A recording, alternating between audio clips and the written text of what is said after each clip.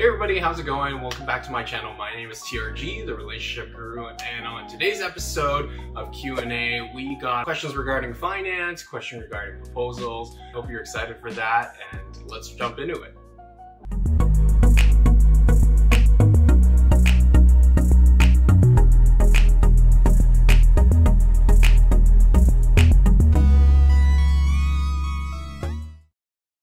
So first one reads as such.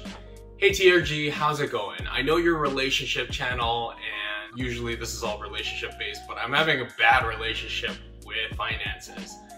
I'm in my mid-30s, I have a really good job that pays me well, but I really am lost when it comes to finances. Can you please help me? I do have some things that I want to talk to you about. As you know, this isn't a finance channel, so I'm not going to be recommending any kind of stocks or certain types of investments that you should go into, whether it's crypto or anything like that. What I can say is it's best, obviously, to start early and often. You've probably heard that theory before, but it's never too late as well. Personally, I really didn't start that journey until probably my 30s, so I missed out on some of that when I was 20, but I think it's never too late to be able to do that, and right now, at least some of my savings is proof that works. If you look at some models on calculators online for compounding interest and take a look at how that works, you'll soon find that even just saving $50 or $100 per paycheck, you know, every 2-week cycle or whatever, however you get paid, makes a profound difference. It's funny that you should mention this question because I was actually talking to a girl at Quiznos the other day. There's Quiznos that I frequent, and she was telling me that her financial advisor told her just put aside $10 per paycheck. That's it. And you know what? She managed to save $1,500. And that might not seem like a lot for a lot of people, but that's a lot of money to her. That's money that she can put towards a used car, put towards a course in college or university or whatever that might be. I don't know, like a trade school course or something like that to upgrade herself or whatever she wants to do. She can go on a trip if she wants to.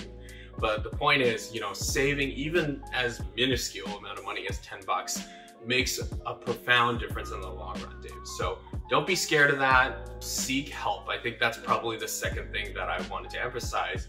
Make sure that you go find good advice from a financial advisor, okay? I know some people want to bootstrap this and do this themselves, and maybe they're qualified to do that and they want to take that responsibility and onus on themselves to kind of save some of that commission.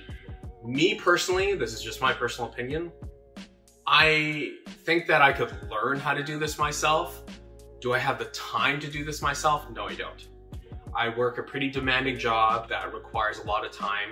On my free time, besides obviously running a YouTube channel, I want to spend that time with my friends and family. You know, I want to spend time riding a bike, you know, going for a drive, like other things like that. And I want to leave that to the professionals that do this on a day-to-day basis. So that's my personal advice to you. Start early and often. It's never too late to do that, even if it's a minuscule amount. And find professional advice, seek professional advice. At the very least, go listen to someone. And if you don't like what they have to say, then don't worry about it. You know, no harm, no foul. You know, find a different route. Manage it yourself if you want to, but you're never gonna know until you talk to a couple of financial advisors on what kind of plan they have for you and your money. And, you know, establish certain goals that you wanna hit as well, right? Like, do I want to get a down payment by the time I'm 35? You know, like what does that look like? How much is that? You know, do I want to buy a condo? Do I want to buy a house? Do I want to buy a townhouse? You know, like, do I want to save up for a trip or like my dream car? Things like this matter. And you need to start doing a lot of forward thinking on where you want to be in the next 5, 10, 15 years. Thanks so much for the question, Dave. I really appreciate that. Next question. Question number 2 comes from Fanny from Texas. Hey TRG, how's it going? I have a crazy crush on my coworker, and normally they say go where you eat. In this circumstance, I have a real big connection with this person. I'm a firm believer of not where you eat, but the pull between us is just getting crazier and crazier. What should I do? Great question, Fanny. Thanks so much for writing in. I'm also a firm believer on not where you eat. I have personal experience with this. It did not end well. It's always a complicated dynamic when you are dating someone that is your superior, your peer, your subordinate. Always seems to get messy, whether or not they're in your department or even another department, you know, within a bigger organization. There's always some cross-departmental communication that's going on. I'm not just talking about people talking in the company. Sometimes it could be a conflict of interest in terms of like blurring the lines between a relationship and like a professional relationship when you're having to actually deal with someone on a day-to-day basis that is part of your work. So I would recommend that you probably stay away from that, or at least if you really want to sit down and evaluate if you want to take that leap of faith, I think you really need to sit down and voice your concerns with that person as well, because chances are if they're your coworker and they're hopefully thinking about this thing long term and, you know, the severity of it, they're also probably thinking about some of the worries that you're having as well. So I think having an open dialogue with that person is really important. Not that you should sit them down and ask them, hey, is this leading to marriage? Because I think that would probably scare off anyone on a first, you know, before a first date, before ordering like cocktails or a coffee. I think it's probably important that at least you voice your concerns and that person voices their concerns. The other thing that I would probably mention, I don't know if there's a clause in your contract with your company, you know, in terms of your HR and, you know, not fraternizing, you know, amongst each other and stuff like that.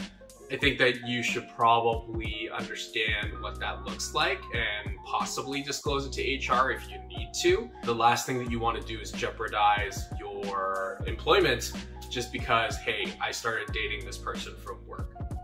So hopefully that helps you, Fanny. It's difficult for me to recommend against it or for it. Personally, I am kind of against it. I think that there's a sea full of billions of people that you can probably find. If you feel that that's that strong of a connection to that person, sure, go for it. You know, you're never gonna know, I guess, until you try. So that's my recommendation.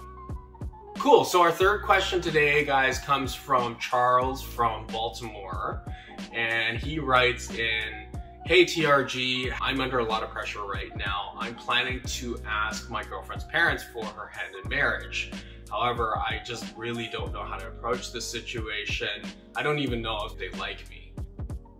Great question, Charles. Thanks so much for writing in. So this is definitely a tricky one on, you know, the dynamics with your probably soon-to-be father-in-law, mother-in-law. I think the most important thing that I can tap into is one of my friends a couple years ago, probably in 2015, kind of was in a similar situation to you. He flew over to Hong Kong with his now wife, and he met the father and the mother. That was the first time they met. And he proceeded to tell them over lunch what his plan was for their daughter.